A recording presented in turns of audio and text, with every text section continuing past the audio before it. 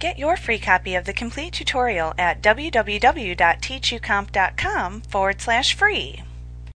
With the Color Replacement tool, you can replace an original color in an image with the foreground color.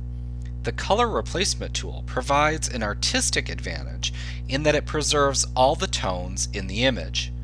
You can change the sampling methods, limits, and tolerance settings to control the range of colors that elements changes in your image. To use the tool, first select it from the Tools palette, which shares a spot with the Brush and Pencils tool. So we'll select that. Then up in the Options bar, we can change the diameter and hardness of our brush settings. We'll click out of there.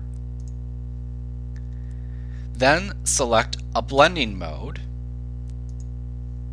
We have color, hue, which means similar in colors, luminosity or saturation, which is used to convert to grayscale, and we'll leave that on color.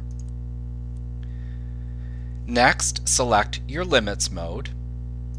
We have contiguous or discontiguous. Our tolerance settings using the slider, and I think we'll leave that, we'll say at 40. And your anti-aliasing preferences. We'll leave that checked. Then just click and drag into your image where you want to change the color. And you can go all the way around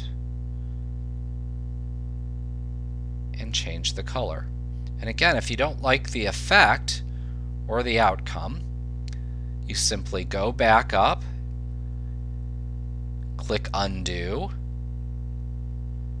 change any of your settings until you get your desired effect.